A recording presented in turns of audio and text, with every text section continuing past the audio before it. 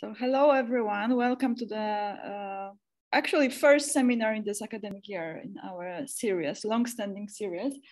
We are meeting more and more online, and a few more people will be joining us in a few minutes. So in the room, there isn't that many people, but online, yes. Our speaker today is connecting from the US, from Duke University, Daniel McShea. Correct, pronouncing correctly. Yes. Well, he will be speaking in this kind of sub-series of the seminars that we are having oriented on the understanding of goal-directedness or goal-orientedness that we are focused in one of the projects that we are running, the project run for the supported by the Templeton Foundation.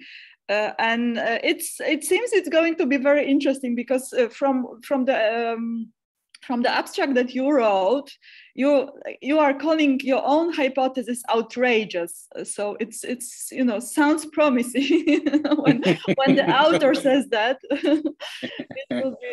It will be interesting for us to follow. So Dan, the floor is yours. I will go to the other side of the room, so the camera will be on the audience, and in a few moments more people will be joining. So sure. Yeah. Okay. Yes. So all yours now. Yeah. Okay. So thank you for inviting me. I'm looking forward to the critical feedback on my outrageous hypothesis, on my outrageous theory. I'm talking to you from not quite the middle, soon to be the middle of a hurricane that's coming up from Florida. And I gather it was pretty devastating for the people down in Florida, hopefully less so for us. We're 150 miles inland here, maybe 200 given the trajectory of the hurricane. That should be enough to slow it down. And I actually could and thought at the last minute of turning this into a talk on agency and autonomy with respect to hurricanes, but I don't think I could pull it together that fast.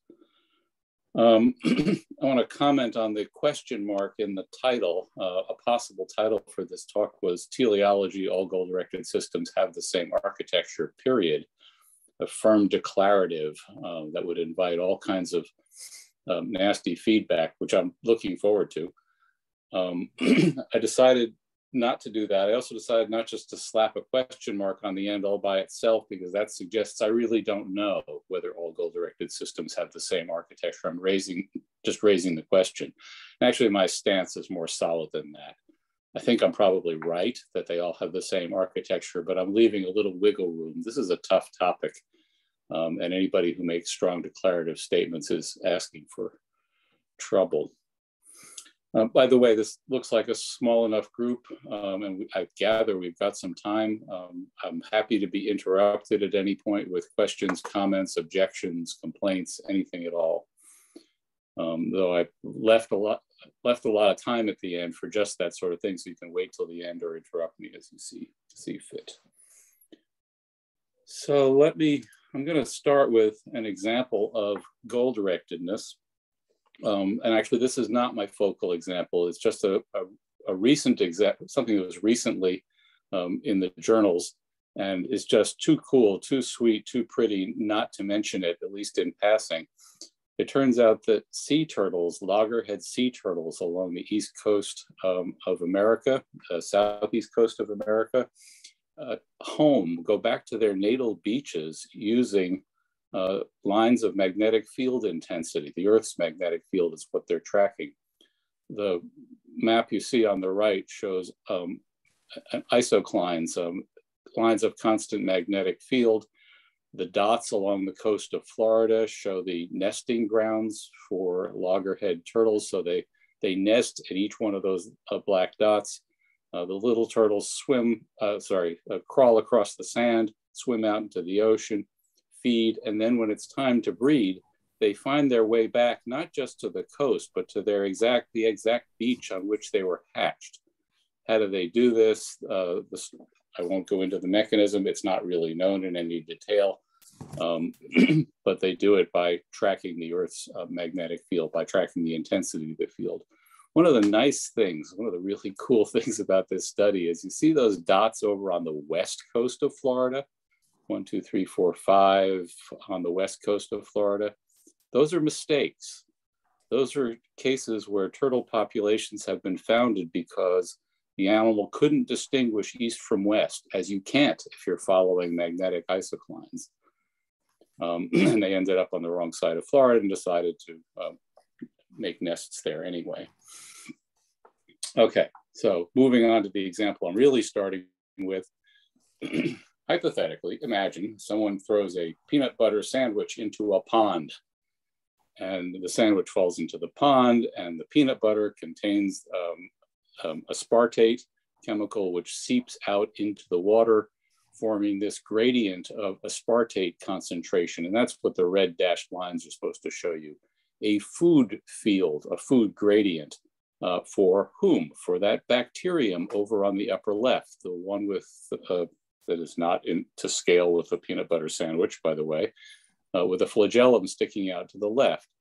And what you see there, the arrow shows the trajectory of the bacterium up the concentration gradient toward the peanut butter sandwich. Okay, and I'm going to argue that this is a goal-directed system. It's a goal-directed system.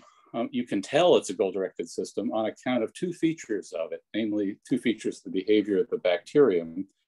This comes from Sommerhoff and Nagel, 20th century philosophers. The bacterium shows persistence, which is returning to a trajectory after perturbation. So let me go back here. You can see that the path up the gradient, up the food gradient, isn't straight. It's twisty, curvy. It's actually way more twisty, curvy than that. The thing makes all kinds of errors and corrects for them. So persistence is returning to a trajectory toward the goal despite perturbations. Perturbation takes it off course, the thing corrects. That's persistence. Then there's plasticity, which is finding a certain trajectory from a wide range of starting points. Let me go back to this original picture. There's a lot of places in that food field where the bacterium could start and still find its way up a food gradient, up that food gradient, right? So that's plasticity, a certain amount of indifference to starting point. It's not complete indifference. There's lots of places it could start that would be outside the food field, and it wouldn't find its way up the gradient, but there's also lots of places where it could. By the way, Sommerhoff and Nagel define goal-directed systems partly in terms of persistence and plasticity. I'm not doing that. I'm just calling them signature behaviors, hallmarks of goal-directed systems. They show this persistence and plasticity. As you'll see as we proceed here, I don't offer a definition of goal-directedness, and I'll get to this, there's a good reason for that. Okay, my outrageous hypothesis, I'm calling field theory. I should say we're calling. I came up with this view back in 2012 and have been working on it since, recently joined by Gunnar Babcock. We have a couple papers out recently on field theory. And here's a sort of rough statement of it. An entity, the field theory claims that an entity with some appropriate internal mechanism, in this case a bacterium, moves within a higher level field, in this case the food gradient, which contains and directs it from above, producing persistence and plasticity. So I'm going to unpack some of these terms over the course of the next 20 minutes or so, including things like field and internal mechanism and containment and direction and so forth. But here I'm just providing sort of general statement. And here's the claim. There are 5 big categories of goal-directed systems. If anybody can think of a 6th, I'm all ears. I'd love to hear it. I have a feeling there may be more. But roughly they fall into 5 categories. There's the physiological / behavioral, like the bacterium going up a food gradient, like a sunflower turning throughout the day to face the sun, like homeostatic systems inside organisms. They all show, or many of them show, persistence and plasticity. Then there's a bunch of technological examples, homing torpedo, GPS on a self-driving car, and so on. And I'll be spending more time on these in the first half of the talk. Then the sort of classic goal-directed system, the original one going back to Aristotle, development is goal-directed. It shows persistence and plasticity, returning to a trajectory toward the adult despite perturbation. And I'll be giving a bunch of examples of that. Two more, adaptation by natural selection, or what you might call evolutionary goal-directedness, and human intentionality, wanting, preferring, caring, intending, and so on. I think these are goal-directed systems. What's interesting is that they've been kind of orphaned from most people's thinking about goal-directedness. Evolutionary adaptation has been already declared by evolutionary biology not to be goal-directed. Pick up any textbook or go online and just search it. You'll find some emphatic declaration that adaptation is not goal-directed. I'm arguing it is goal-directed, that it falls neatly within not just the persistence and plasticity standard, but field theory explains it nicely. And then going further out on a limb, I'm going to argue that human intentionality is also explained by field theory. So these two, evolutionary adaptation and human intentionality, even if they're considered goal-directed, they typically are not classed with the others. They're set apart in some way. One of the big virtues of this. Hello? Okay. Was that a question? I couldn't tell. They're set apart in some way. And one of the virtues, I think, of field theory is that it unifies them. It provides a unified account of goal-directedness. Okay, goal-directedness, teleology, purpose. They're typically all used roughly as synonyms, slightly tinged differently depending on who you're talking to, depending on the context.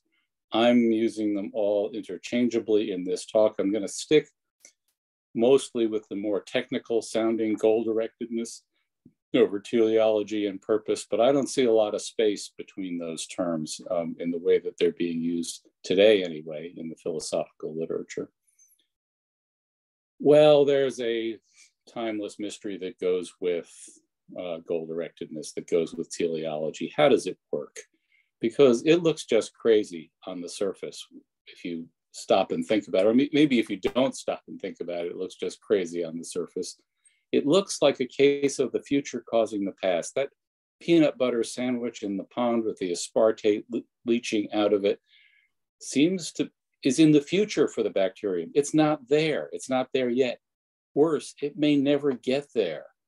But there's the peanut butter sandwich directing it. I'm going to argue that the peanut butter sandwich is not directing it, but it sure looks like a case of something in the future directing past events, right?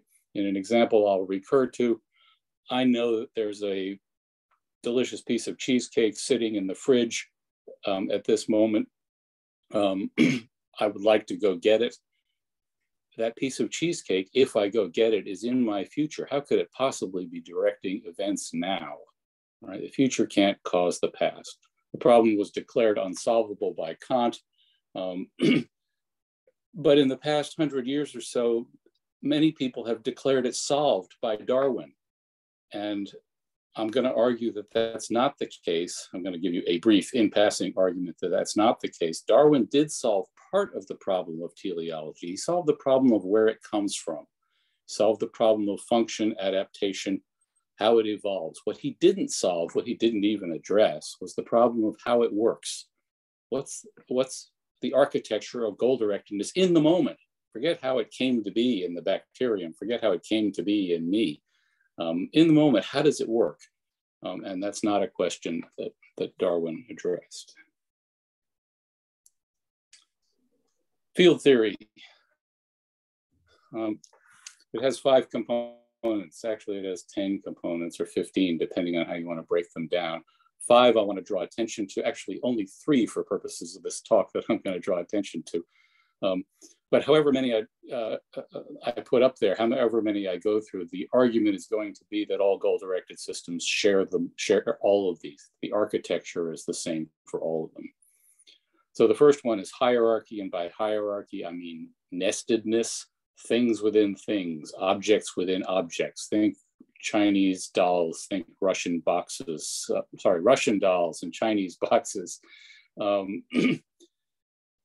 And we're not talking about hierarchy in the many other senses in which that word is used. So for example, there are specification hierarchies. A postal address is a specification hierarchy, with the first line being the person's name, the most specific, and the last line being the city or the state or the country, the least specific. And we move from most specific to least specific as we go down this specification hierarchy. I do not mean hierarchy in that sense. There's another sense in which I don't mean it. There are command hierarchies. So in a military unit, there are, let's say, lieutenants and sergeants and corporals and enlisted men. And everybody knows lieutenants give orders to sergeants, who give orders to corporals, who give orders to enlisted men. It's a hierarchy, but it's a command hierarchy. And it turns out that corporals are not physically nested inside sergeants, and sergeants are not physically nested inside lieutenants. It's not hierarchy in the sense in which I'm talking about. It's not nestedness. Upper direction. I'm going to have more to say about all of these. This is just the introductory slide where I'm introducing the key ingredients of the architecture. Upper direction. The claim is going to be that upper level fields act causally on contained lower level entities, directing them, telling them where to go, or in terms I'm not totally happy with, providing the information that the lower level entity needs to get where it's going. Again, I'll say more about that. And I'll also say that it explains persistence and plasticity. The reason that bacterium is able to go up the food gradient toward the peanut butter sandwich is because the field is everywhere, because that upper direction is available to it across a wide swath of space in which it could wander. So accidents will happen to it, it gets deflected this way and that, but wherever it goes, there's the upper level field. And it's got to be big, it's got to be out there, and it's got to be outside. The bacterium has to be nested within it in order for it to explain persistence and plasticity.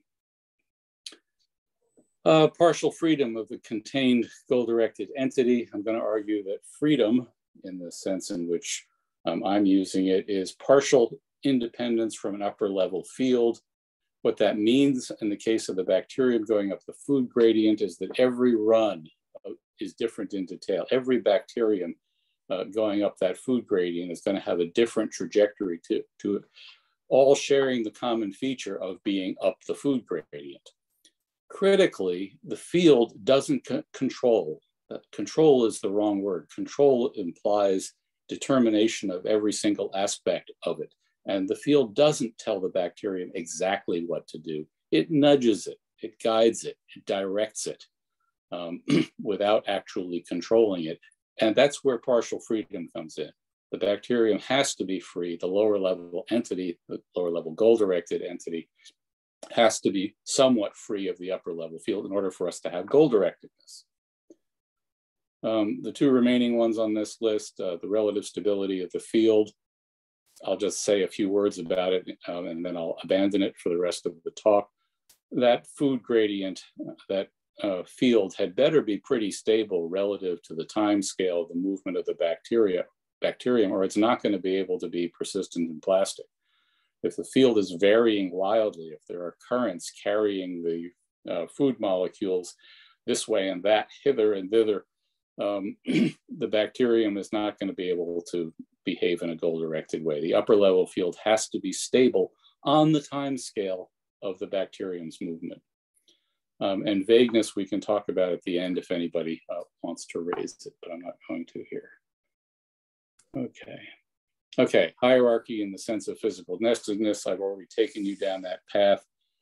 This is inspired, all of this work really is inspired by hierarchy theory in the sense of Stan Salthe and Bill Wimsatt, Herbert Simon, Donald Campbell, and James Feibleman, who wrote one beautiful paper back in the 50s laying out the properties of hierarchical systems.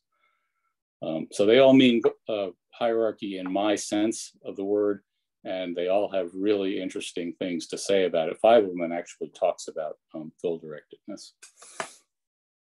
So just to contrast hierarchical views of goal-directed systems with non-hierarchical ones, let me throw three non-hierarchical, harder to say than it is to read, views of the bacterium and the food gradient at you.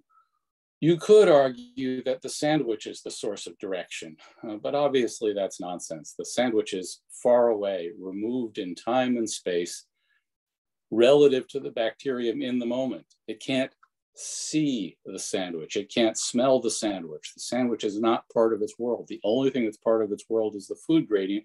And what's more, the sandwich is in the future, and we can't have the future directing the past. So the sandwich can't be the source of direction, but that isn't the direction that most people would want to go. Integrative biology, taking on this problem, would probably talk about internal mechanisms of the bacterium as the source of direction. But I want to argue that that doesn't work either, because those internal mechanisms, while they're very necessary to the bacterium doing what it does, and really interestingly complicated, despite the small size of the thing, it's got some fancy molecular pathways involved in simply tracking, finding a trajectory up a gradient. Nothing in those internal mechanisms gives it the slightest bit of information about which way to go. Without the field, without the food field, this thing wanders, actually performs technically a random walk in the space in which it's moving. So internal mechanisms are lovely and they're important, but they're not a source of direction in the sense in which they don't guide. Then, especially in mid-20th century, in the mid-20th century field cybernetics, there was a lot of talk about feedback mechanisms, and feedback mechanisms can be, though need not be, involved in goal-directed systems. The architecture of these things, and I'll talk a little bit more about this later on, the architecture of feedback mechanisms as understood by cybernetics is too flat. And actually, I'm going to cut myself off from saying anything more about it till we get later in the talk. And I'll distinguish this view from the cybernetic view more clearly. So the hierarchical view, again, an entity with some appropriate internal mechanism, not downplaying the importance of the internal mechanism. Those are important. In this case, the entity is the bacterium, moves within a higher level system. In this case, it's the food gradient, which contains it and directs it from above. And the argument is this explains how goal-directed systems of all kinds do it. Okay, that was hierarchy. Moving on to upper direction and partial freedom, which I'm going to treat together initially and then separate out in a few slides from now. Imagine a balloon, a helium-filled balloon, exactly weighted so that it hovers neutrally in a room. So you walk into a room and there's a balloon hanging in the air in front of you, not going up, not going down, not going sideways, just hanging there. And it's got some helium in it. And what the white arrow shows here is the trajectory of some one helium atom within the balloon. And I'm going to walk through persistence and plasticity and upper direction and partial freedom using this example and then using a bunch of other examples. So what happens if you walk up to the balloon and grab it with both hands and move it to somewhere else in the room? That's all this figure is supposed to show, is somebody taking the balloon and moving it somewhere else in the room, following that trajectory. The whole system is being moved here. What this is trying to show is the pathway of that helium molecule, tracking the balloon, following the balloon.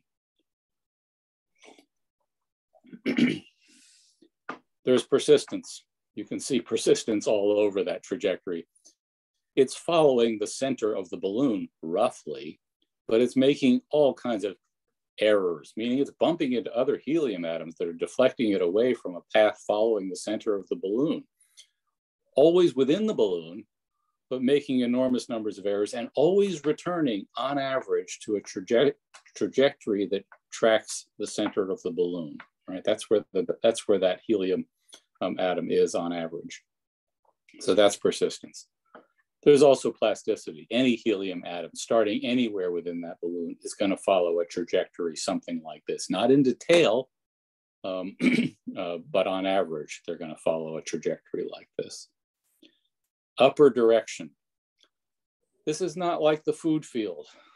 It's different because the field in this case, and I have a fairly permissive understanding of fields at work here. I'll say more about that.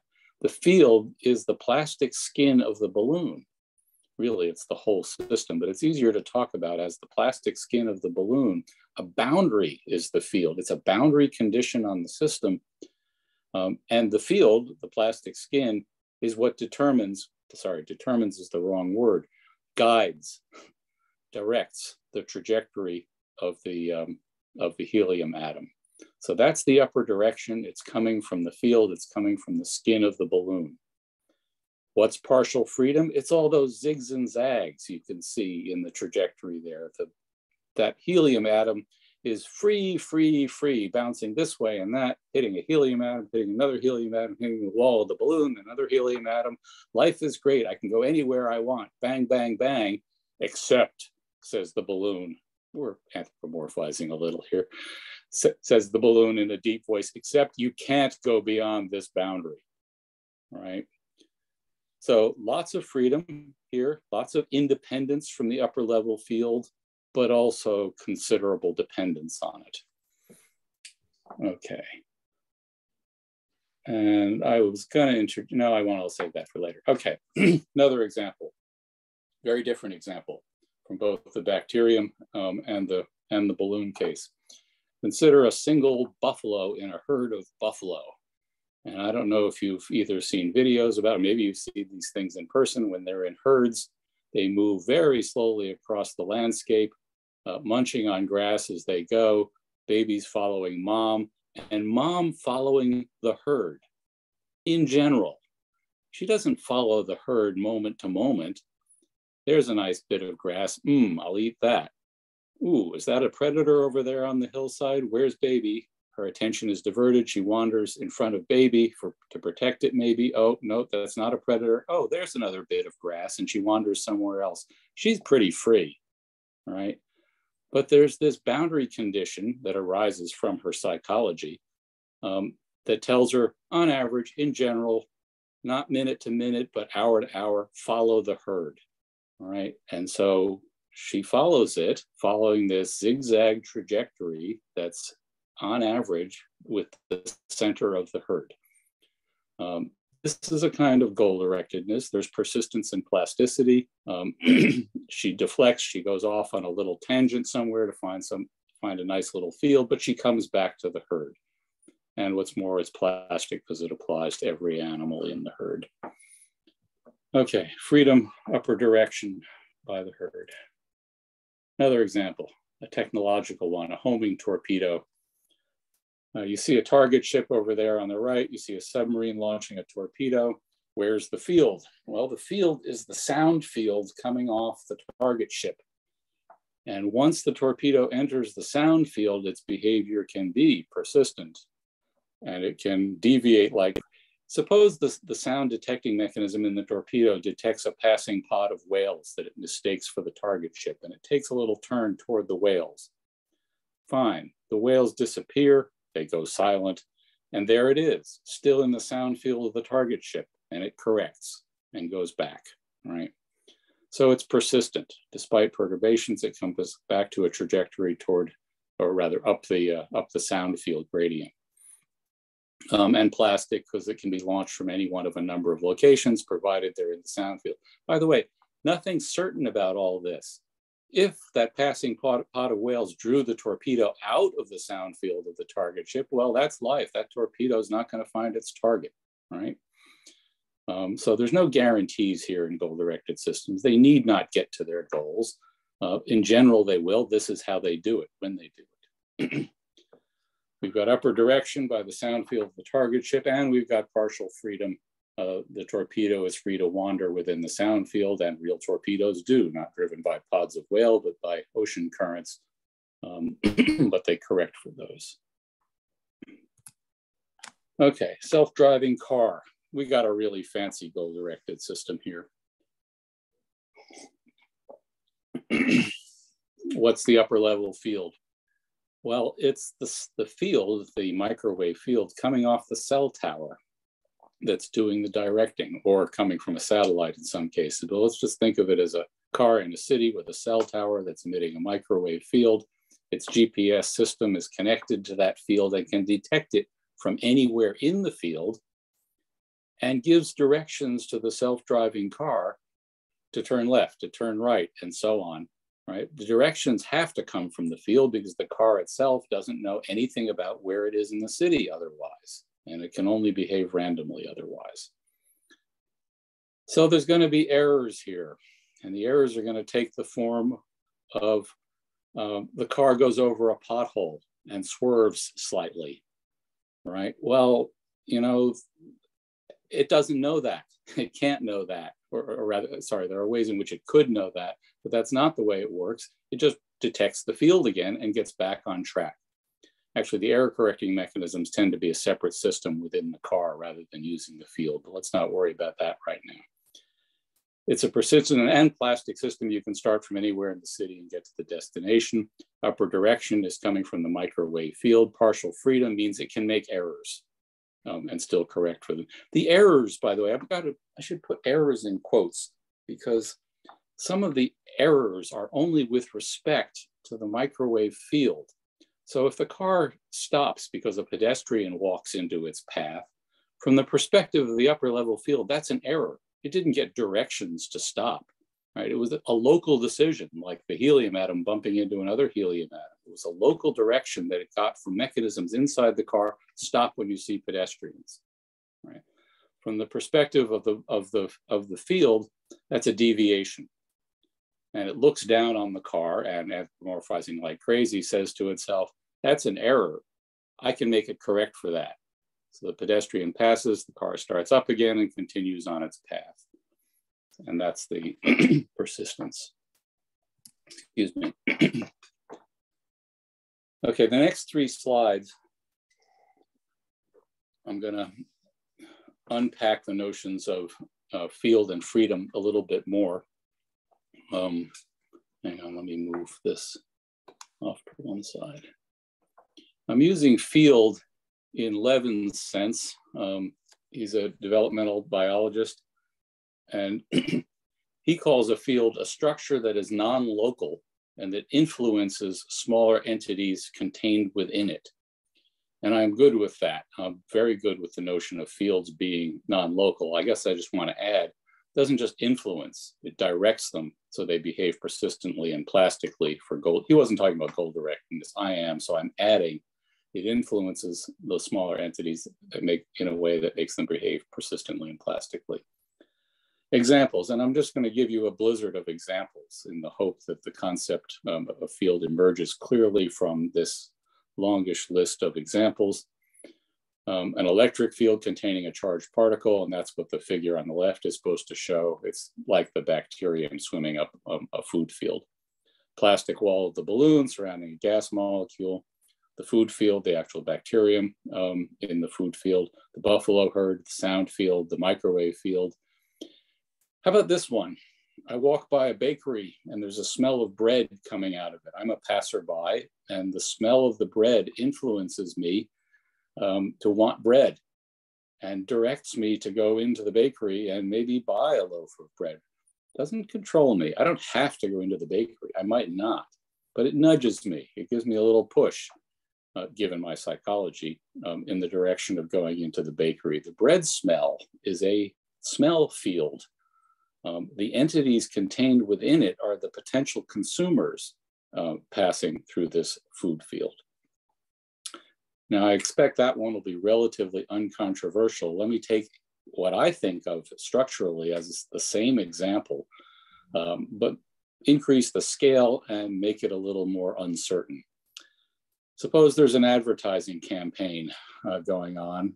Some bank nationwide is offering especially low interest rates in an effort to induce people to buy houses, mortgage interest rates. They launched this nationwide advertising campaign consisting of billboards, online ads, newspaper ads, et cetera. All that's out there in the world. I'm calling that a field. It's a non-local structure what's the structure. It's the combination of the online ads, the newspaper ads, the billboard, everything. That whole package is the non-local structure. And passing through it, really? Yes, are entities, the consumers, who may or may not be influenced by it. They'll be given nudges, which they can't ignore, in the direction of buying a house. Now, unlike the bread smell, unlike the microwave feel, unlike virtually all the examples, well, actually the buffalo herd is in this category too. The field is discontinuous. If I'm driving on the highway and my cell phone is off and I'm not seeing a billboard, where's the field?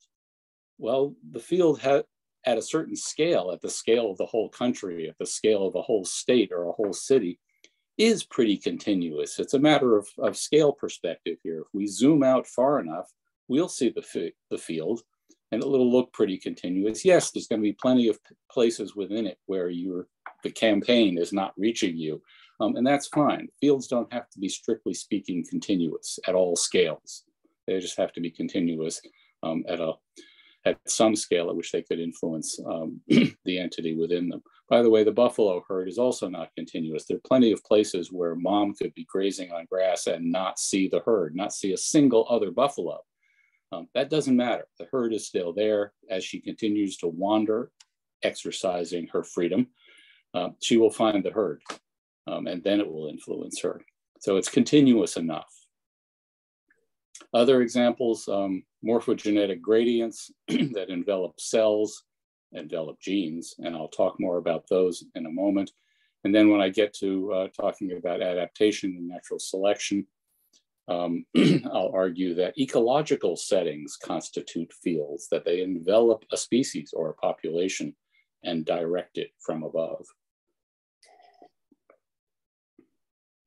And then finally, the set of examples I'm least confident in, but you won't hear a change in my voice when I'm talking about them. I'm going to sound like I'm confident. Affective fields that envelop thought and behavior and guide them from above. Okay, critically, from my perspective, and not from everyone's who's talking about fields, they are physical. This is a causal account, right? A field is not an abstraction. It's not a metaphor. It's a thing. It may be a wildly dispersed thing with lots of spaces between its components, but it's still a thing. And I did the continuity thing, so I don't have to say more about that. Okay. I've been using this term upper direction. And I want to contrast it here with lateral direction, where upper direction refers to direction that comes from the containing system above. The examples I've used include food field, the balloon wall, morphogenetic gradient, the advertising campaign, and so on. Here are some cases of lateral direction. In other words, not upper direction. These are cases where the interactions among entities are about the same scale. A billiard ball bumping into another billiard ball. Two people riding on a bus, the bus stops and one person careens into another. That's a lateral interaction, two entities of about the same scale. Not true of their relationship with the bus, by the way. The bus is containing them and pulling them along. It's the field that's guiding both of them. But when they bump into each other, that's lateral direction. Nerve cells signaling another nerve cell, bird eating an insect, conversation over beer. If I'm sitting at the dinner table and ask somebody to pass the stuffing and they do it, that's lateral interaction, that's lateral direction. There's no higher level field governing both of us. Well, the story is actually more complicated than that, but that's good enough for now. Okay, let me get this out of the way. Partial freedom. Freedom in the sense on which I'm using it is partial independence from the upper level field. And it varies continuously. It comes in degrees. You're not either free or you're not. It's a matter of degree. So going back to the balloon example, the helium atom is partly free of the balloon, partly not. It has to stay within the skin of the balloon. How about those plastic molecules? They're a lot less free. The plastic in the skin of the balloon really has to follow the balloon. There's not much room for, yes, the balloon can spin. There's some freedom. It can rotate any given plastic molecule can move along the surface. Right? So there's some freedom there, but not nearly as much as there is for the helium atom inside the balloon. Again, freedom is always with respect to the field. There's no such thing as freedom per se in this view. The bacterium is partly free of the food gradient, gas molecules free of the balloon. Classic case of non-freedom, a prisoner in prison, suppose they're released by the prison system, they are now free of the prison system, free of the legal system. It's a good example because they're not free in any other sense. They're not free with respect to any other field at the moment they're released from prison. They're still subject to all the laws of the state. They're subject to the social and economic fields that everybody else is immersed in. They're not absolutely free. They're free of one thing in particular. They're free of a particular field, which is the legal system, the prison system. And if anybody wants to bring it up in discussion, we can talk about what complete freedom could mean. I would argue that it's either randomness or it's absolutely meaningless, depending on how you frame it. You will have noticed by now, and we'll be marshaling your arguments to claim out loud when we get to discussion, that this is an oddly permissive, is the phrase I use here. That's too generous to me. It's a crazy view of goal-directedness. Really, I'm going to argue that a particle in an electric field and a gas molecule in a balloon are goal-directed just like the bacterium, and eventually I'm going to argue just like a person, just like me going to get a piece of cheesecake from the fridge. And the answer is, yeah, they share the same architecture. And in that sense, field theory says they're both goal-directed. But, and here's the critical caveat, goal-directedness comes in degrees. So the particle in the electric field is boringly goal-directed. We know exactly how it works. Same with the gas molecule in the balloon. There's no mystery here. It's a very simple system. You might want to come up with measures of degrees of goal-directedness based on the complexity of the system. That's one way to go. There are other ways to go. But yes, I am taking the outrageous view that all these things are goal-directed in that they share the same architecture. Okay, here are the 5 categories of goal-directed systems. All my examples have been either physiological, behavioral, or technological. I'm going to walk through some developmental. Looking at the time, I'm not sure. I'm aiming at 9 o'clock to finish. Is that right, Marta? Yes, we have normally 1 hour for talk and 1 hour for the conversation. So okay, let's see how it goes. I may speed up at the end because for me, the back and forth with the discussion, questions, and challenges is more fun than the talk itself. Okay, 5 categories of goal-directedness. 3 of them I have yet to get to. Let me give you some examples from development and then from evolutionary adaptation. So this is a nice example from sea urchin embryology. What you're looking at in A is a sea urchin embryo, and those black ovals at the bottom are supposed to be a certain class of cells that collect at the south pole of the embryo in normal development. And in the course of normal development, they migrate up to the equator of the embryo, form a ring around the outside, and then will eventually become the skeleton of the Pluteus larva. So these are the future skeleton cells for the Pluteus larva. Well, in some experiments done right here at Duke by Dave McShea and Greg Ray, they transplanted the cells from the South Pole to the North Pole. And that's what you're looking at in B. They just plucked those cells out with a micropipette 1 by 1 and stuck them in at the North Pole. And guess what? They migrated right to the equator and formed a normal skeleton for the Pluteus larva. They don't know the precise substances involved. They don't know the substances involved at all. But the only thing they come up with to explain it is that there's a gradient of some kind, a field of some kind that's embryo-wide. This is huge, physically large from this perspective of the embryo. It encompasses the whole thing. How do we know it encompasses the whole thing? Because you can take a cell and put it anywhere, not just the North and the South Pole, put it anywhere inside the embryo and it'll find its way to the equator and distribute itself around the outside to form the Pluteus skeleton. Another example, this is a nice one from Drosophila.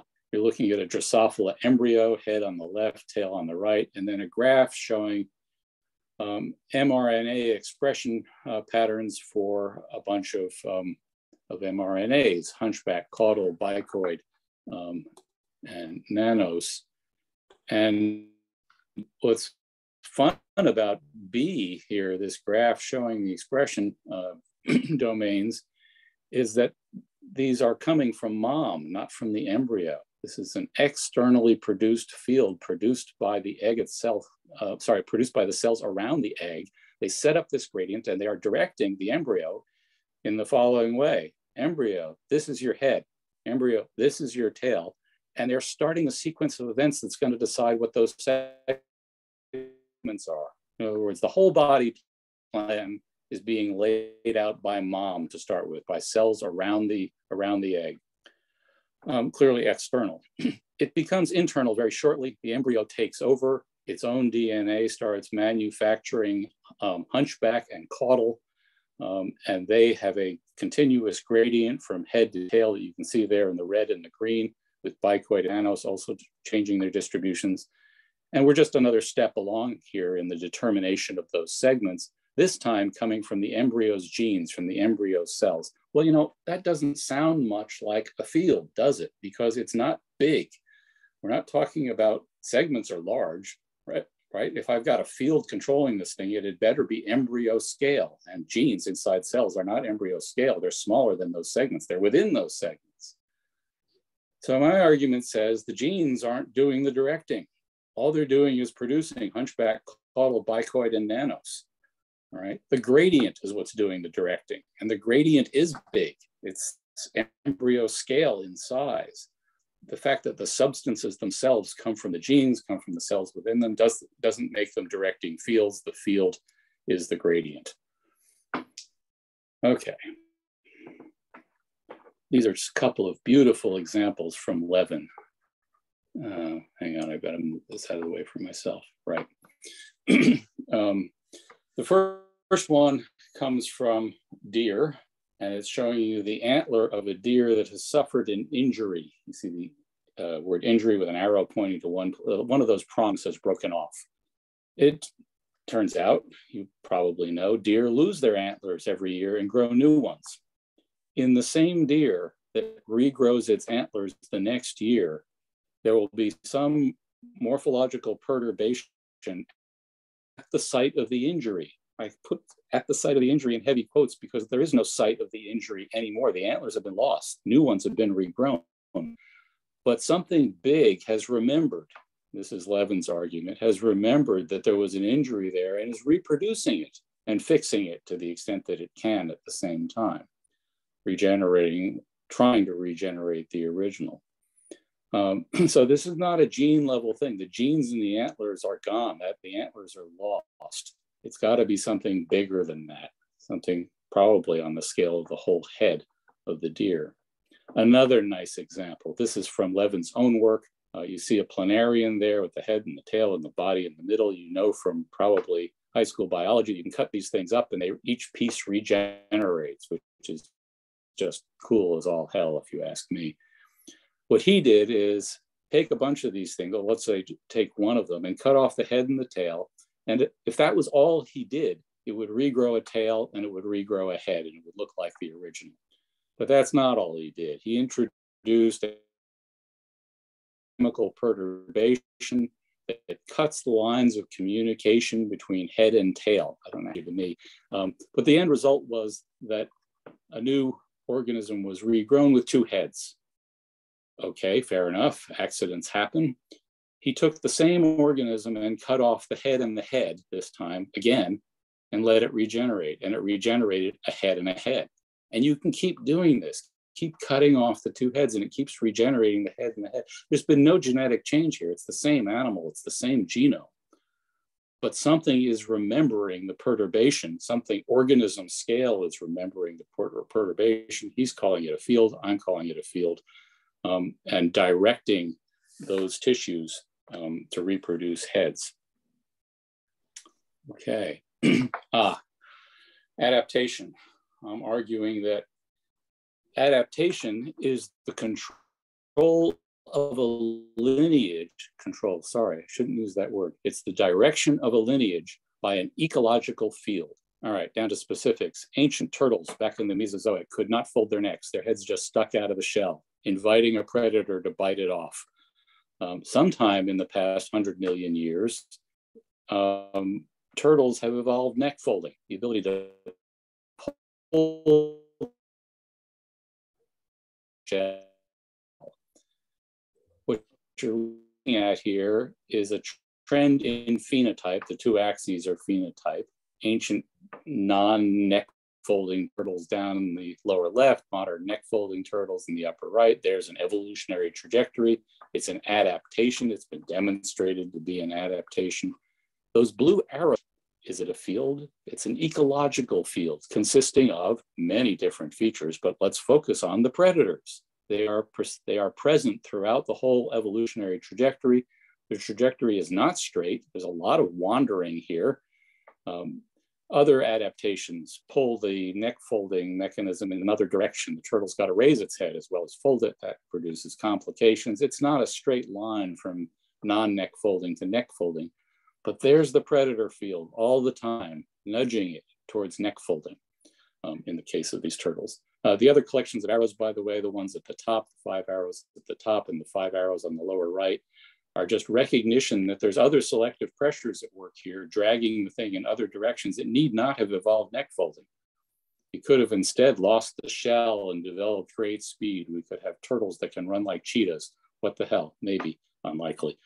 But there are other selection pressures. The predator pressure towards neck folding is just one, which in actuality triumphed and gave them neck folding.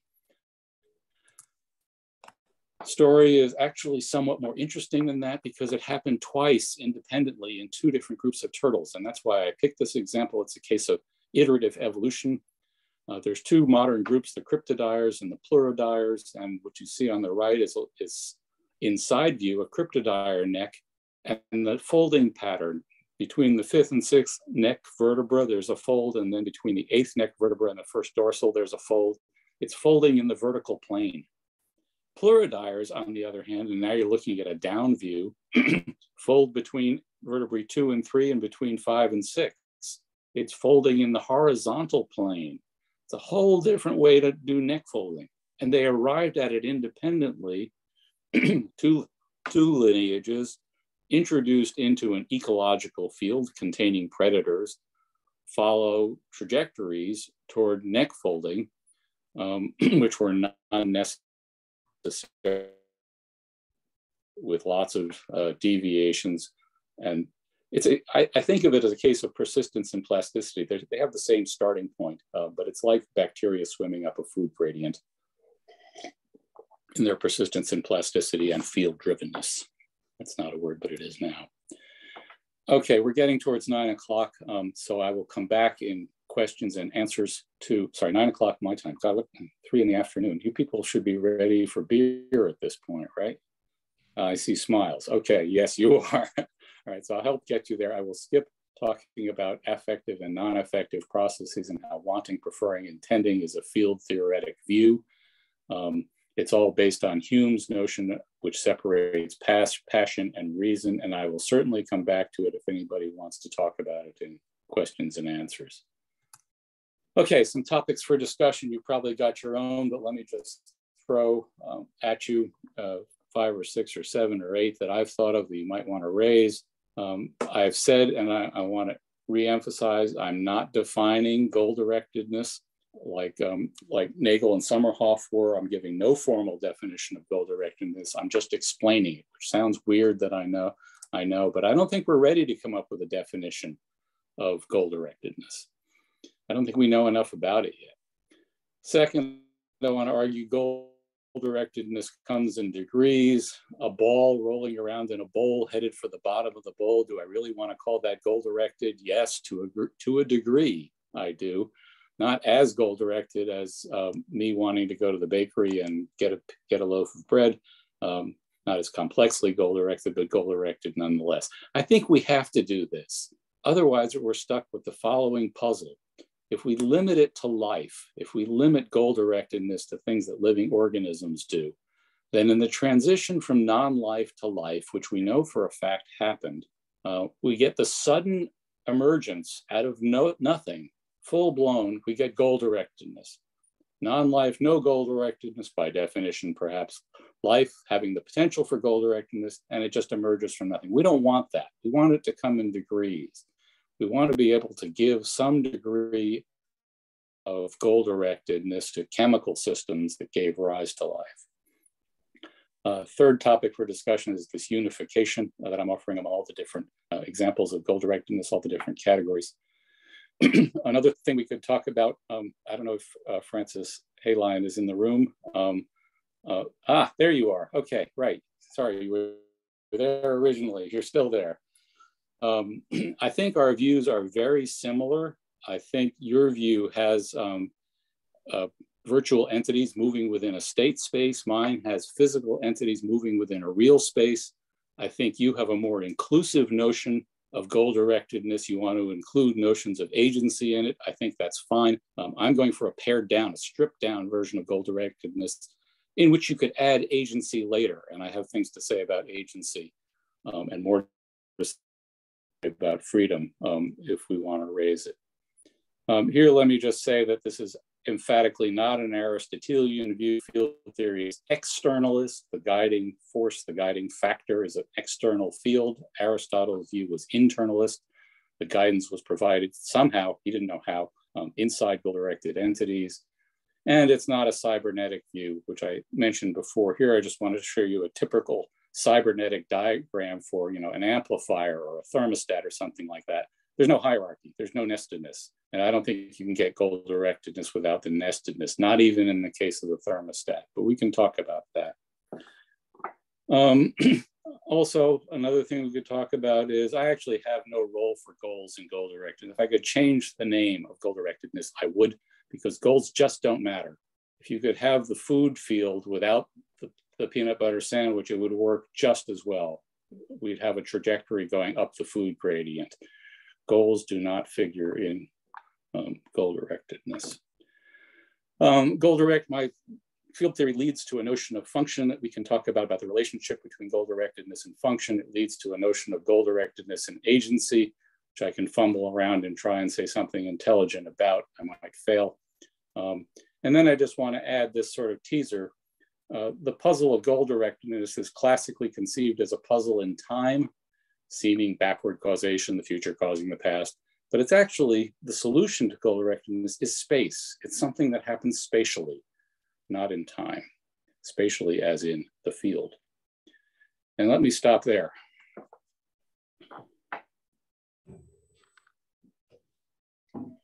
All right, so we have 1 hour for the discussions. Maybe we'll just rearrange a little bit the screen, and I suggest that if you can, people online, please put your cameras on. It will be nice to see when we are discussing. And who wants to speak? Just just signal. And, I'm going to stop sharing so I can see people. So now we see you. Everybody sees one. So who wants to start? Comments, questions?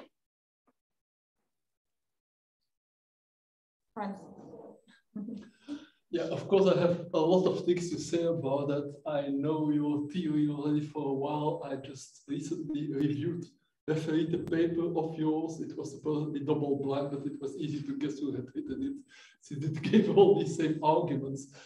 And I think one of the points you made at the end was the point I would also make, that this is not a theory about goal-directedness, it's a theory about directedness. So, yes. In that sense, it is maybe too broad, because the field concept is a concept that comes from physics, and it is intended precisely to show how things are directed when they move.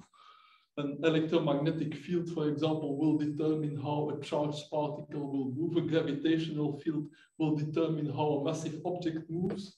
And then these derived notions like fields, morphogenetic fields, it's the same principle. What you have is a space in which there is some differentiation, so that some parts of the space have more of it and others less of it, and that gives a direction. The classical idea in physics is the idea you have a potential function. That means a function that is higher in some places in space, lower in some. And then you have a gradient that goes up or down. The potential doesn't matter, but it gives a direction. And that directionality typically is how in physics you define the notion of force. A force is a derivative of the potential energy. And that is actually where all these theories come from. But given that, then the question is, what does this add to the purely physical notion of a force field? So maybe that will be my first question. What does this add to the physical notion that has something to do with goals? Yeah, it has nothing to do with goals, but it accounts for all goal-directed systems. It accounts for their behavior. And I'm arguing that goal-directedness is really very simple. And as you point out, already solved problem. It's not a big deal. And if we just have to think about it in field terms. The one place where I think we differ is you described fields as a function. And I don't think of them as mathematical concepts, as mathematical constructions of any kind. I think of them as purely physical. So if we're talking about an electromagnetic field, I'm talking about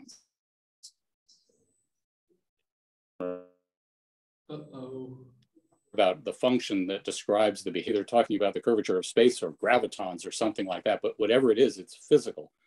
So yeah, let me stop there because you look like you're ready to pounce. I am a physicist, and that is why I know that what others call physical actually is something much more abstract and much more mathematical than people imagine. I mean, physics, after all, is a mathematical theory to describe certain dynamics as observed in the world.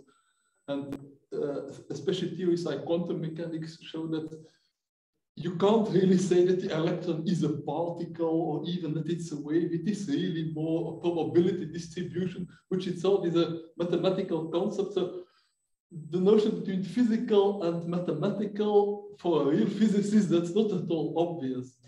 And then that brings me to the second question I had, that is that you assume that a field first needs to be physical and second needs to be external.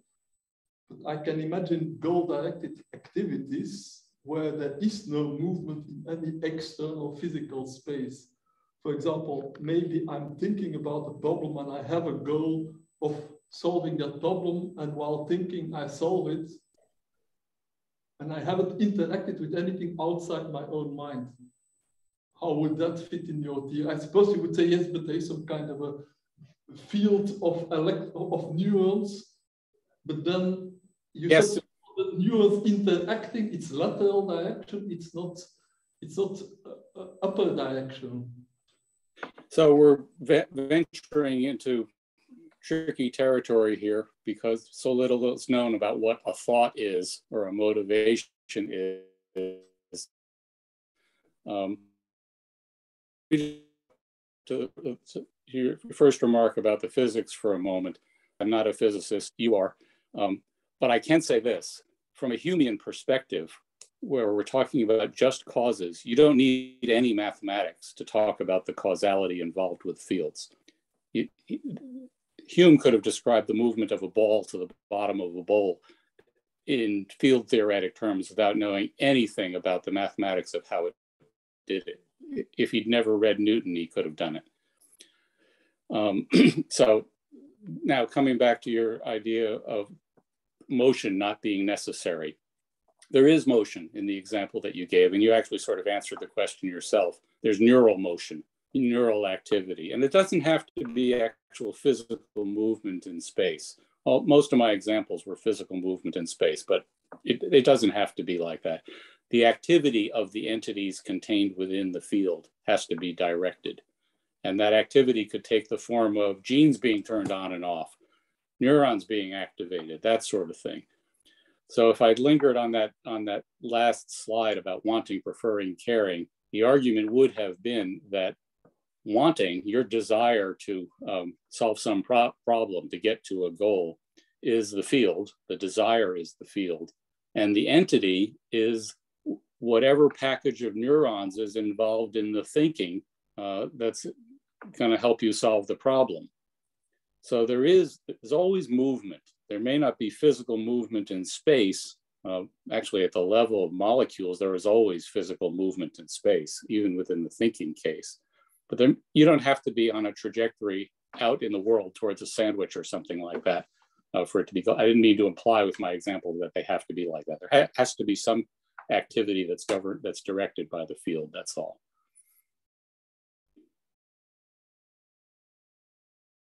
Please tell me in what way you're unsatisfied. You look very unsatisfied. Well, I'll give you my other example, the famous thermostat, the simplest form of a cybernetic system. What does a thermostat do? It senses a temperature, and the only thing it knows is the temperature is high enough or it's not high. It's not high enough, it's on the heating. If it's high enough, it switches off the heating. Yep. Where is the field? They're outside the thermostat. Yes. So here's what the cybernetic view misses. The field is the house. The field is the walls and the ceiling and the floor of the house, because without them, there is no field and the thermostat doesn't work, right? So the physical component of it in that case, and I think in all the cybernetic cases, is the physical structure. This is coming out of Herbert Simon, who was reacting against the cybernetic view in claiming that things like physical proximity and shared boundaries and so on are absolutely critical in determining the structure, the way systems are structured, and the way in which they behave. So this says the thermostat example, it's a nice technical representation if you want to put all the action in the thermostat, but you're leaving out the field, without which nothing happens. Well, it's a little bit a question of what do you consider most important? The way I would see it, and I think most people would see it, it's the thermostat is controlling the temperature of the room. Yeah. So it is controlling the thermostat because it's a thermostat that is programmed in a particular way to lead the room to a particular temperature, and the room does not know what that temperature is. The room can only be back, like it tells the thermostat, yes, you did it in your goal, or no, you're not there yet. The room is being controlled by the cut out there. I don't know if that was, sorry, your voice cut out. That could be on my end. Let me try and move to somewhere else. But I think I know what you were saying. The thermostat's doing all the work. It's where the action is. Action, but the thermostat is the one that chooses the goal, depending on the programming of the thermostat. Sure. To 20 degrees or to 40 degrees. Yeah. The room is just passive. The room is being regulated by the thermostat. The thermostat decides what the goal is. So you can't really say that it's the room that is directing the thermostat. The room is giving back to the thermostat. That's not the same thing. So 2 comments on that. What room? In the cybernetic depiction of this, there is no room. There's just a feedback mechanism. And I want to put the emphasis on the room without which there's no direction. Thermostat can't do a damn thing if there's no room, right? Also, the bacterium. Everybody wants to focus on the mechanism within the bacterium, and that's fine. That's a really interesting mechanism. But that mechanism by itself can't do a damn thing. It needs that boring passive field out there. Well, that boring passive field is doing an enormous amount of work in this system. It's making it goal-directed. Right? And I'm arguing that the house is making the thermostat goal-directed in a way that it couldn't possibly. Yes, there's a set point within the thermostat. Yes, there's a set point within the bacterium, in those fancy mechanisms within the bacterium. But set points don't drive behavior, right? I know. I think it's the set point that does drive the behavior. No, well, I disagree. Let me give you another criticism. You say it's the field that's doing all the work. But the question is, what field? If I look at the world surrounded by 100 million different fields, most of which I don't care at all, fields of X-rays and of radioactivity and of molecules of this type, molecules of that type, and I don't care at all what they are. It's just that when I am close to the bakery, there's a particular thing, which, because in my mind, I have the goal of eating, and that goal has been built in my body, that I react to the smell of the bread. It's not the field. There are these 100 million of other fields that I just don't care about.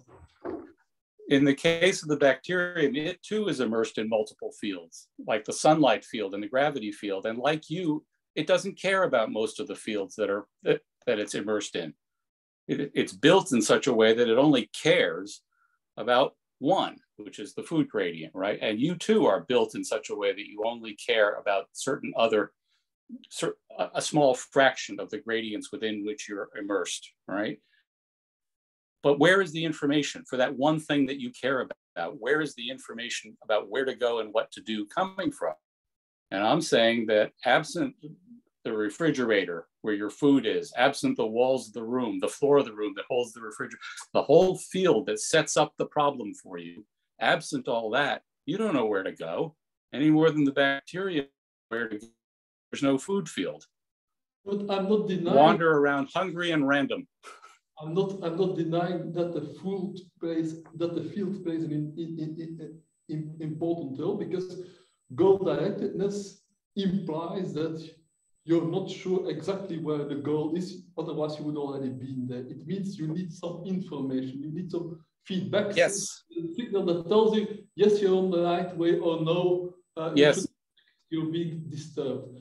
But that one bit of information, I think it's much less important than the whole machinery of the control inside my own mind that decide which little bit of information I need to pluck out of these 100 million fields. Right. So you use the word important, and that's relative to what you're interested in. If I were to raise the food field and the bacterium and a bunch of molecular biologists or physiologists, they would say, yeah, the food field, it's not important. What matters is that fancy mechanism inside, which is doing all the work. That's what evolved by natural selection. That's that's where the decisions are being made, right? To which I say they're decisions that would be in a vacuum without the food field, because without the food field, there is zero direction. I mean, the mechanism will sit there deciding up a storm, as you would sit there deciding up a storm. I want this food, I want that food, but no actual goal-directed behavior results unless there's a field in which you're immersed that says, the fridge is over here. The pastries they set up for the seminar are over there. The beer is all these fields that you care about, and you have to care, just like the bacterium has to care about aspartate, right? If it doesn't care, it doesn't see the aspartate, and right, if you don't see any food, if you're not hungry, you don't see the various fields that you're immersed in. So I think the only extreme statement I'm making, I'm not saying mechanism doesn't matter. It's hugely interesting. It's hugely important. I'm just saying all the direction, all the information about where to go, all the information that tells the goal-directed entity what to do is in the field. It can't be anywhere else. Yeah, but that's exactly what cybernetics is, except that cybernetics calls it feedback. The feedback is the signal you get from the environment that tells you in how far you are right. closer or farther away. You can call it feedback or you can call it a field. Of course, it is essential. But I think the most important point is which signals out of these 100 million possible signals that are around in all these possible fields around it, do you pay attention to? That it depends on the internal Sure. organization. Yes, sure. That's when you say important, I agree. Important, very important, because otherwise you wouldn't do anything. But having decided that you're interested in food, let's say, now what do you do? If there's no field, you sit there and starve, right? Or you wander around randomly, and who knows, maybe you'll get lucky. But I'm not downplaying the importance of the mechanism. Those mechanisms, I want to know how sea turtles do it. Right? What goes on in their heads that enables them to follow a magnetic field as opposed to all the other damn fields that they're immersed in. They picked out that one, right? And at other times of their life, they're not interested in the magnetic field. They're interested in some other field. And that changes from time. And they make decisions that affect which field they're interested in. Everything you said is dead on. I'm just saying when a decision has been made, I'm interested in the magnetic field. All the information about where to go comes from that field. That's all I'm saying. We have somebody, I'm sorry, I don't see your name now. Want to speak? You mean me? Yes, sorry. Okay, yeah. I don't see your name anymore. So, yeah. Don't worry, that's fine. Yeah, thank you, Dan, for this talk. I know that paper, similar construction as Francis does, as you know. Yes. So I would like to come back to the question what the field is. I was wondering, the way you were talking about it, it sounded to me as if you were just using that term and the same meaning as other people would use the term environment, or would talk about affordances in an environment. Or you could take the German term Umwelt, where it is implied that each organism, because of its specific needs, if we talk about living systems, perceives the environment in a particular way, namely that way that matches with its basic needs. Yes. So what do we actually gain from using that different term, talking about fields? And to make it more specific, I feel like you emphasize the extrinsic guidance that is provided by the field. And at the same time, you say, oh, well, but the internal mechanisms are also really important. So why is it so important to you to emphasize the extrinsic guidance rather than, for example, talking about interaction? Because surely I mean, what is the internal mechanism an organism has for? Well, that has to do with that this organism needs to survive in a particular environment. So, and of course, these internal mechanisms, they are directed towards the environment in themselves, right? So there needs to be this interaction, this sort of horizon that just, opens up due to, well, this particular perspective that the organism brings with it. So I'm not sure why. I mean, is it just because you are you don't like Aristotle and you think as soon as one talks about internal, I don't know, needs or purposes, then we're talking about essences? I don't think that this is necessary. You could just have a much more primitive idea, something like attraction and repulsion or something, and you don't need any essences for that, especially not if you argue from a more processual background, as I like to do. So you raised at least 2 questions, and maybe 13, depending on how you parse it. And I can only remember one at a time. So let me start with number 1, and then I'll come back to you, and you'll remind me what number 2 was. That's fine. Just go ahead. Number 1 is, what's the point of using the word field when we could just use environment? We could just use environment, but this is what's the word for it? A deflationary account of goal-directedness. And field provides a nice link to some really boring, simple physical systems, like the ball in the bowl in a gravity field and the electric particle in an electric field. And the implication of making that connection is goal-directedness really isn't very complicated. All right. The environment, everybody thinks of environments as complex, and for organisms evolving and behaving, they are complex. And I want those to be included, definitely. But I don't want to use the word environment. I want to use something much more simple-minded that evokes something more simple. That's part 1 of the answer to that part of your question. The other part is that Gunnar Babcock and I are working on a paper on fields at this moment, and I don't really know what a field is. catch me in a month. But the connections you're looking for, hopefully, will have something intelligent to say about. Right now, the whole basis of the argument is the long list of examples of goal-directedness. And we're trying to find common threads among all of them that will point us in the direction of what a field was, in such a way that it encompasses the ball in the bowl and the organism making complicated decisions in an environment, and so on.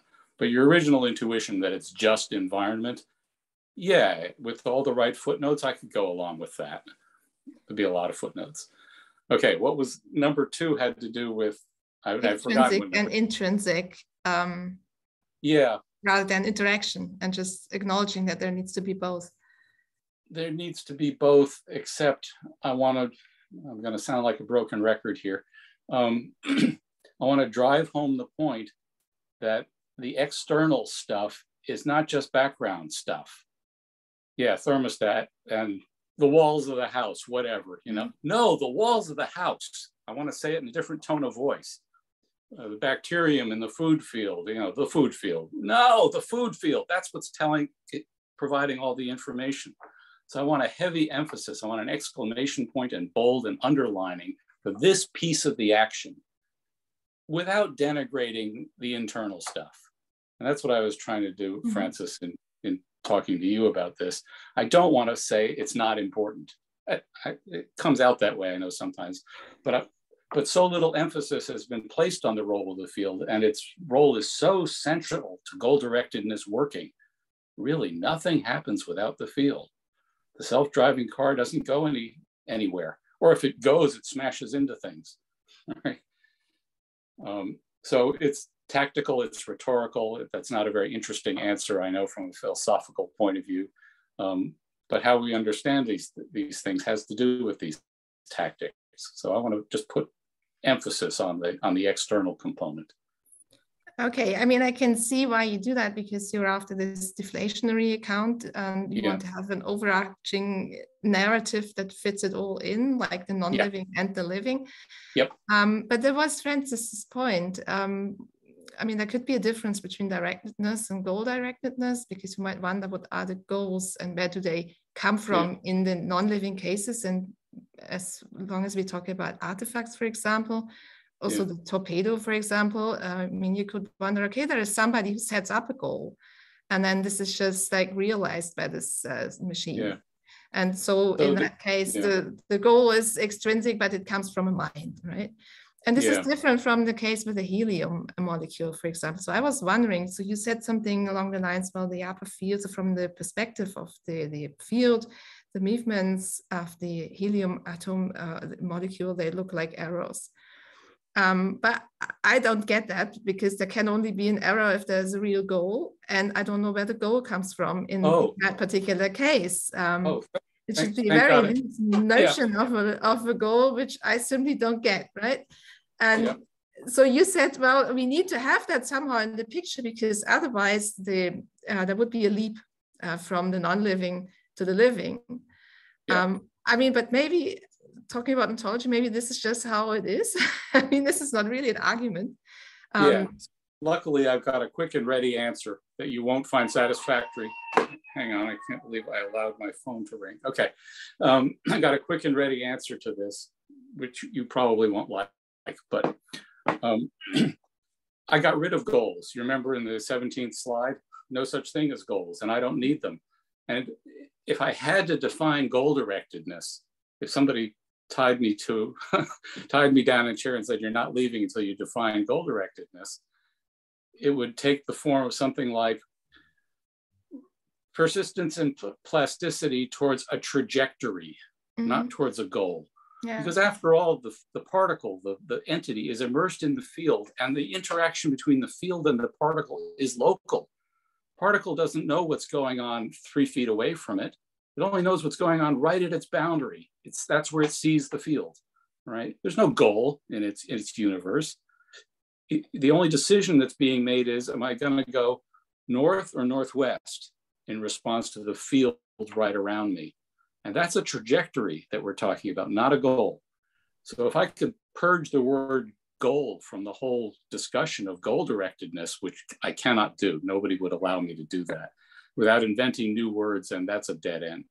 I would do that, because goals just don't matter. What matters is trajectories. Now, you also raised the problem of people having goals, or the person launching the torpedo having a goal.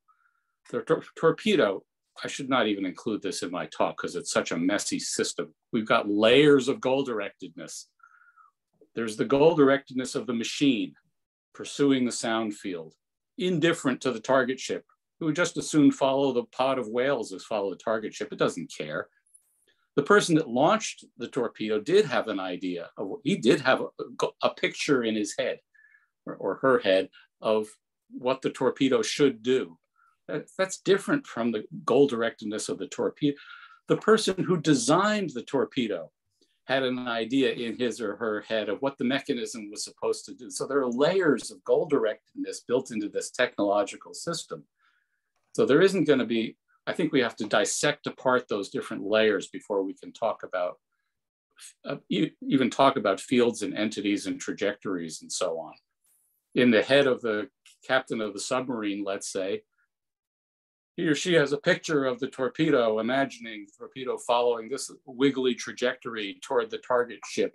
And that's the goal, right, in the person's mind.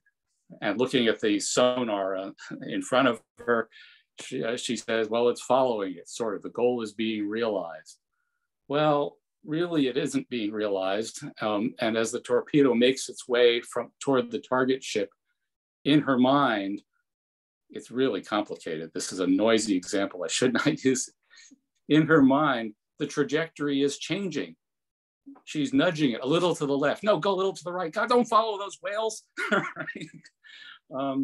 So she doesn't have one goal in mind either. It's shifting. She has a trajectory in mind, right? So again, I don't think anybody ever has a goal in mind. They have a trajectory in mind. And that trajectory is dynamic. It's changing with time, as are the thoughts and behaviors that follow, that are being guided along that trajectory. So I'm worried there isn't enough. For the helium molecule as well, does it make decisions? You said it makes decisions. This sounds metaphorical to me. I also said, don't be misled by my anthropomorphic language. So shame on you for not paying attention to that.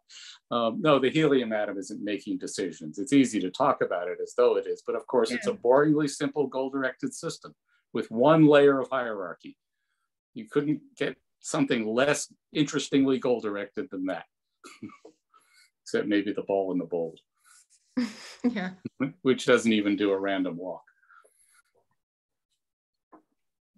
So I see there's another question. So I step back for a moment. Okay. I might come back. You might, there's no telling. I have more questions. I bet you do. Antonella, yes? Yes, thank you. Hi, Dan, thank you for the presentation. Yeah. I also have a field-related question. I'm kind of struggling to reconcile what you just said about field and about with some specific example. And I would like to ask you first, have you ever heard of the game of life? Yes, I have. All right. Yeah. I'm kind of thinking about this very well mathematical example in which structures emerge, and even moving structures, and it seems that they are directed by their interactions within the entities.